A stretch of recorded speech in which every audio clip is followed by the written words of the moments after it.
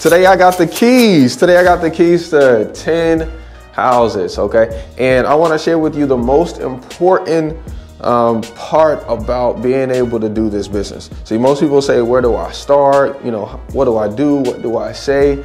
And honestly, all of it comes down to a pretty simple scenario. Is how many people are you talking to per day? And what kind of relationships are you creating with them? You see, one thing that really changed my mindset about doing sales or just business in general is that you don't have to do business, with 1,000 people or 10,000 people. You can definitely get 10,000 sales from 10,000 different people. You can probably buy 10 houses from one person. Or if you have a business, you probably can get 10 sales from one person. And realistically, if you ask me, a business owner, I've been in business full-time for myself for the last 7 years. Is it better to get 10,000 sales from 10,000 people? Or is it easier to get 10 sales from one person? I'd much rather choose the latter. See, I want a bigger deal in one transaction. And the way you get that is through relationship.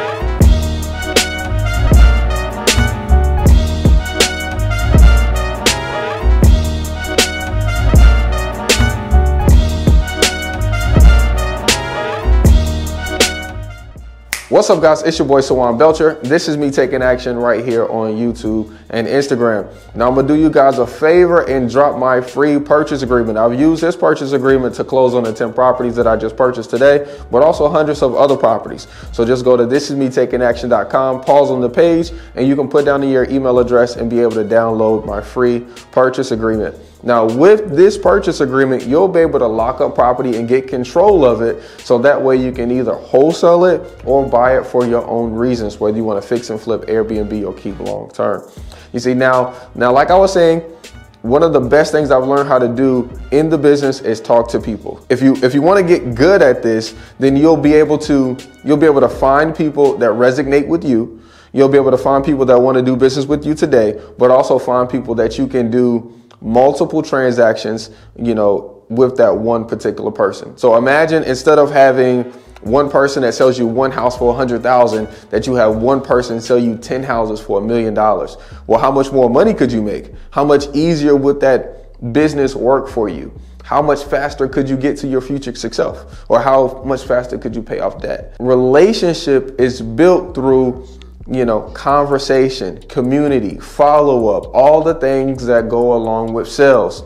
So whenever you're talking to a seller, you reach out to a seller, they call you back, you need to start breaking down all of the barriers to create the relationships that you want to have, okay? So talking about their family, figuring out where they're from, figuring out the hobbies that they like to do, and then talking about those things.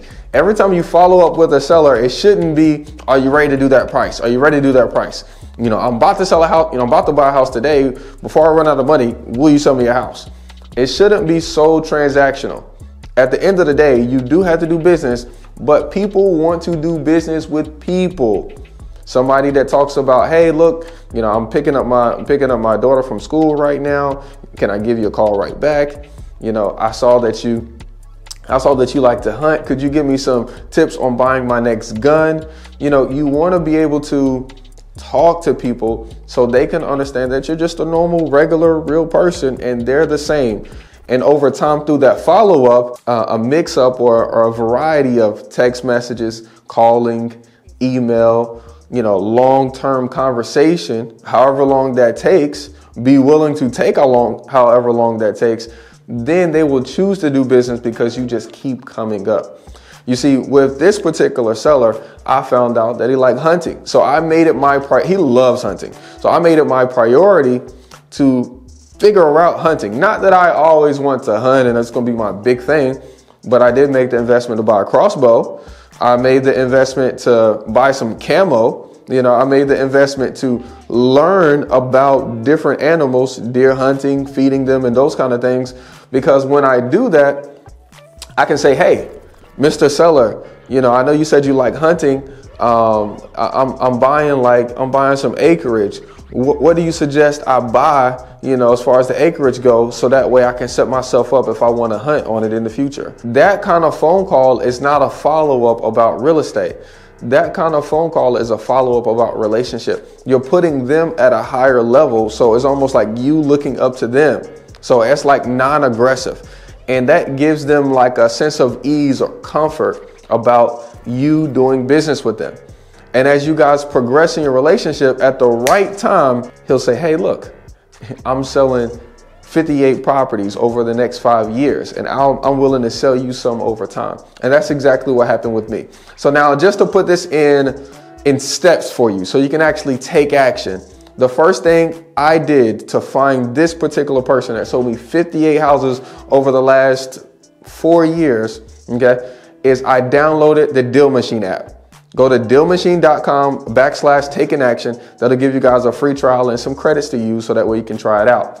Essentially, you want to use this app to go around into neighborhoods that you want to buy. Maybe it's your backyard, maybe it's across the street, maybe it's in a different state. You'll be able to pull up their app and pull up a map to find vacant houses. You can buy a list, or you can ride around and type in specific houses that you want to target and get their owners and the phone numbers, names and numbers in just 3 clicks. Next, after you get their phone number and name, be intentional about calling them.